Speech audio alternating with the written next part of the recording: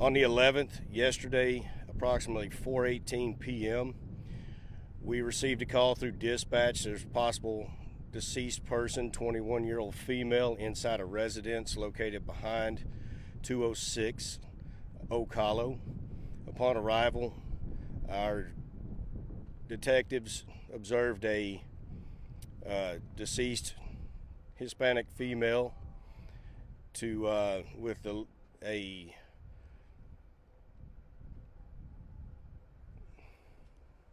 cut it off. Start over. I don't really want. How do y'all want me to say this? I'm just going to leave it as deceased female, and then y'all ask the questions later, okay? And we'll just do that. And so, when you said investigators found her in the back of the home or in the second home? I'm sorry. Was she found in the back of the home or in the second home? She was found in the back of the second home. I'm not even sure if it's a half address. It's just a residence located behind in a small building. This did happen at 4:18 as the initial call that came in. Upon arrival, they did find a deceased person inside the house. Further investigation led to the family being detained and relocated out to our office for interviews, and the suspect placed into custody for what we're assuming is going to be a murder charge in the end. Can you tell us the state that she was found? Can you describe the state that she was found? It was a portion of a body dismembered and a residence that was covered in blood. It's a gruesome scene at best. Were you able to find her head? The suspect was there, and the suspect was detained on scene, kept on scene until we brought everybody back here for their interviews. He waited, and his family is the one who called it in. The father of the suspect made the initial call to dispatch, and he was detained at that stage when we first pulled in. I'm sorry? He did not give us a res gestae statement at all at that point. He waited on his own. When the family found the victims, is that when they immediately called, or did they hear something? No, the way it sounds, they immediately called when they found the victim and proceeded from there. What about the knife that he used? At this point, evidence shows it was a kitchen knife. Were you able to find all of her? Yes. So it's all happened on property? Everything happened on the property, and all parts and pieces were recovered and submitted for evidence. There has been prior calls disturbance-wise, but nothing to this effect and to this level of violence. Any prior calls with him, sir? There is a little history on him, but at this stage we'll keep that to ourselves. So this all happened in the back of the house? No, sir, no juvenile history, and this was taking place in a residence occupied by himself, the suspect, and the wife, the deceased, living behind the parents' house.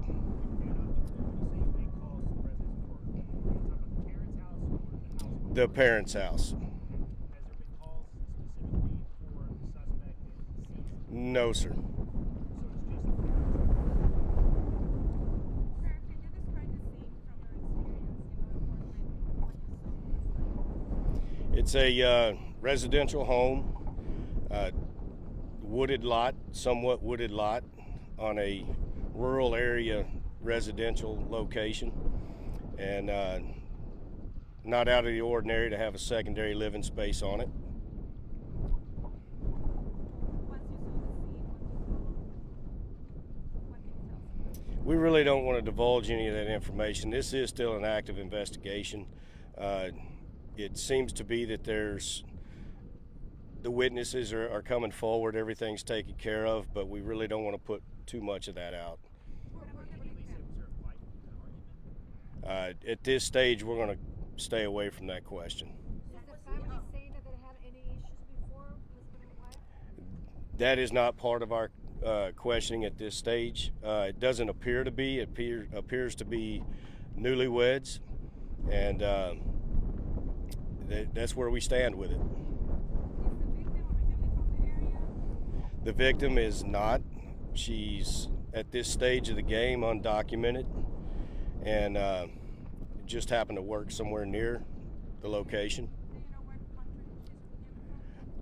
I don't really want to say that because I'm not sure, and I don't want to put false information out. You know for certain she's undocumented, To the best of our knowledge, yes. so have you been able to notify her family? I believe the only notification that we have had is an aunt who lives in the county. So is it, to your best of your knowledge, so the parents of the suspect, Jared, like in front of the house when this all happened? So it happened. They were inside their own house, their own residence, and were addressed by the suspect.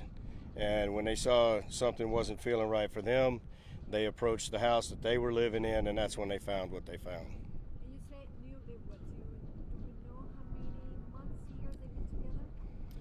I'm going to say very small amount of time. As for the suspect, has he confessed to anything, Sheriff? What is At this stage, we do have a confession, but it is still under further investigation. He didn't say anything to us on scene. We brought him back for his witness statement, and that's when he confessed to it. So, and I'm sorry to be clear, so he walked over to the parents' residence? He left his residence, walked into the parents' residence, which induced them questioning where she was, and they went out back and found her. as a human going to this scene and uncovering this, I mean, how is it to see something so?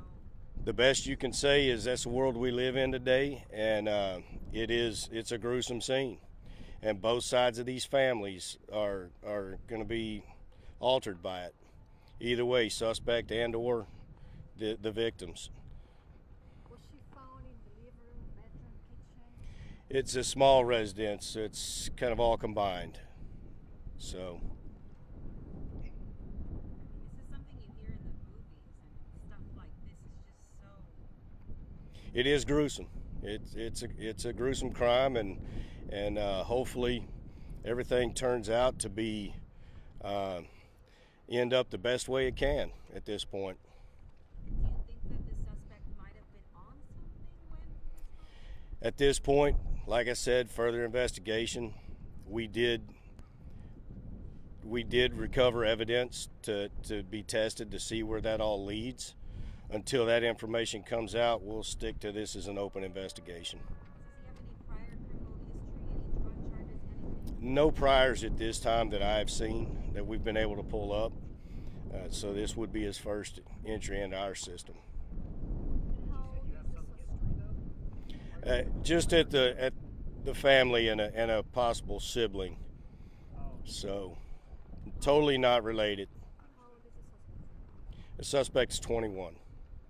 How long do you think she had been dead for before she was found? It appears, to the best of our investigation, that somewhere around 11 o'clock that afternoon, which led into the phone call and then further investigation and producing warrants to even make entry into the house. So, And approximate age for the victim? the victim is 21. And his age? He's 21 also. I guess kind of a shock for this community, such a small community. It is, and the neighborhood is a very low-keyed neighborhood, and it's a shock for all of them. Any motive? Did he say anything? At this point, we're going to stick to still under investigation on the motive. You just mentioned that the victim, she worked in the area. Do we know what she used